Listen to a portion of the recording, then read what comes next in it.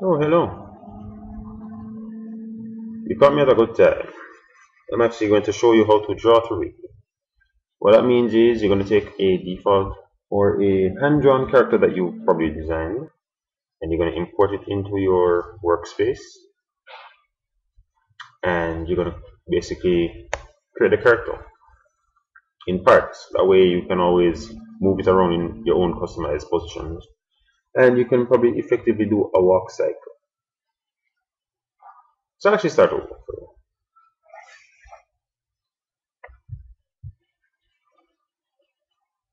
So let's begin.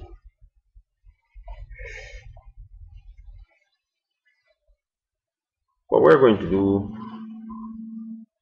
is we're going to start by importing a character into our workspace. So to do that, you go to File, Import, Images, and then you browse to the file. I'll use this guy here. Now you can always create a new layer, or you can add to an existing layer. I have no layers right now. You see, I just deleted them. So I'll create single layer name data. Yeah. Alright, so vectorization, you can choose it, vectorize the import, and I will convert mine to color because you have the different modes here: black and white, color, gray. So just go with color. So this is my character that I will be drawing from. I won't go through the entire process, but just so you understand how it works. Also, I'll break down this video into parts. That way we can go into creating a template and working with palettes. So first things first, you want to start with a new layer because you're going to draw in parts. You notice my character gets faded out because I have set my light table on. Just go to this camera button here and that should work for you. Alright, so let's start drawing. Now you want to draw with the head first. So I'll just label this head and get my brush tool.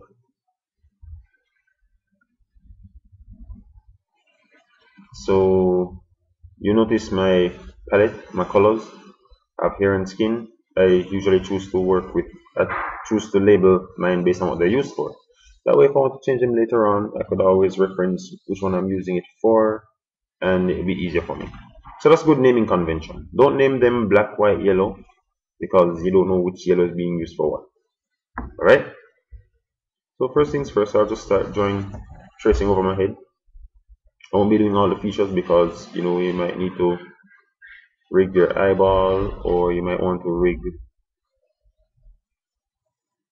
some other parts like the iris, your eyeball, your nose, all these things. So I'll try to do this as quickly as possible for you. So that's my head. Now if it's not as perfectly smooth as you'd want it to be, you can always go in your select tool, go to your tool properties, and choose operation to smooth it. Cool. So look, it's more perfected. So now I'm just going to get my bucket tool, paint it, fill it in, make sure my colors are right first. So I'm going to fill in the hair and then the skin. So that's that for the head. Now the next part is the neck. So I'll add a new layer. Work with my neck. Now for the neck, it's not like you're going to just draw straight like this, just as you see it. You need to make the joints or the circular joints. That way we have good rotation. So you get your ellipse tool, and this is a simple way you can do. You can even draw by hand if you want to. Now this is how I would recommend doing it. This is my personal preference. And hold on Shift and Alt, draw a circle from the center, and you want to start within the head. That way the neck is going to be behind the head. So start there, and the base point would be somewhere down here. probably a little larger, right? Let's increase the thickness of these.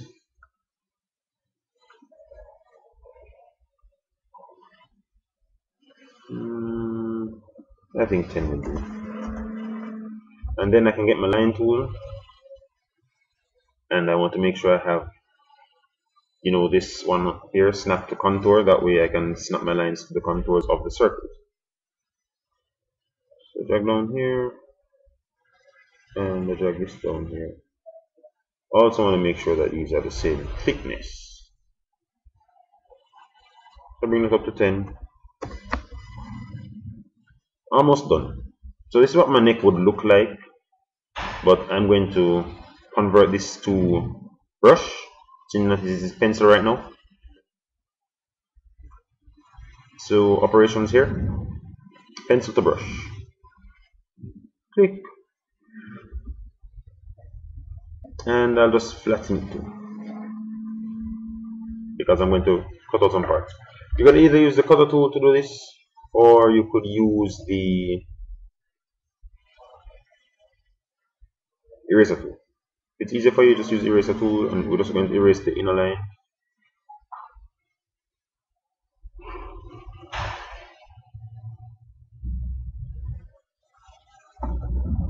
Whoops, too much. And that's a neck. So you just fill that in with the right color, and you're well on your way. But right now it seems that your neck is above your head. All you have to do is just rearrange the layers. So now you have something like this. So I'll just turn off my light box, and this is what it would look like so far. I'll hide the template. This is what I have so far. Now you have to go through the process of actually drawing each and every one of them, in parts of course. And based on the previous tutorials, you want to take into consideration the patching. But I guess first of all, you probably want to draw the parts, so you can get the patching done. Before I finish off with this tutorial, I'm just going to show you one more thing with the torso. I'm actually going to show you how to use templates. Rather, textures, sorry. So I'll just quickly draw a torso. T-O-R-S-O. And I'll put this on top. Now, depending on how you design your character, your torso does not have to be behind. You can actually draw your torso above. So here I go.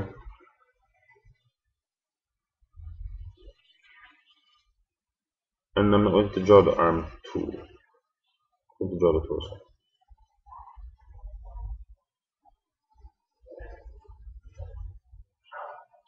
I should probably make this brush a little thicker and turn on my light box. You think that's good enough? Maybe. I'll just redraw this. Delete.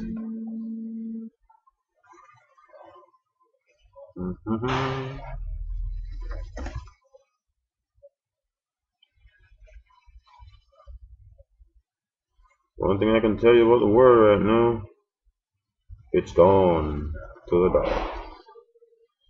Wickedness everywhere. So this is my torso, and you can notice my network being built little by little, and the template's over there. Alright, so I'm going to fill this with a color, or rather I'll have two colors. I'll just call one shirt. Give it a color, I don't know, blue,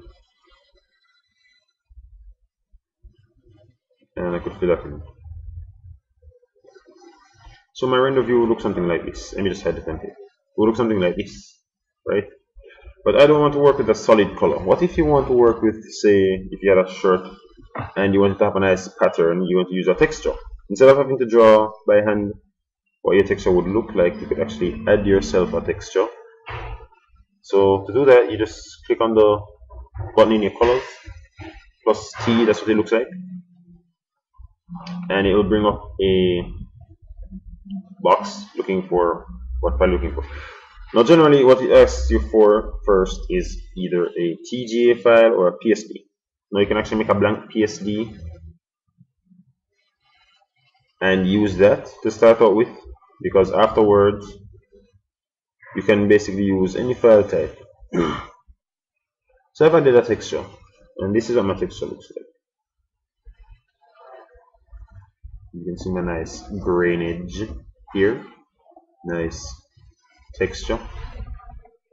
And you can also edit your texture using the texture edit gradient. Click on that. You can always rearrange or resize. So you basically have free reign over the texture. Now I was saying about the PSD, and then afterwards I could actually edit this texture. I just simply right click and choose edit texture, and you'll notice that it shows some JPG files also. So instead of just limiting you to just PSD now, because you already imported the first PSD, it basically allows to use any file type. Now, I don't think that's completely safe, considering I actually use an executable file once. So yeah. Now this is a darker shirt.